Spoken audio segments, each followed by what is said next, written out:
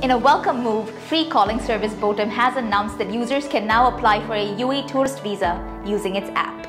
In partnership with travel company Musafir.com, you can now get a 30 or 60-day single or multiple entry visa within just 72 hours.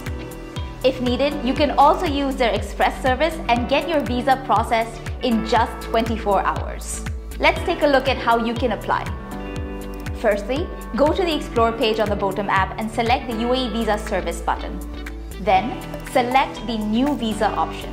Specify your nationality and scroll down to view the documents you need to submit. Scroll back up and select the type of visa you need.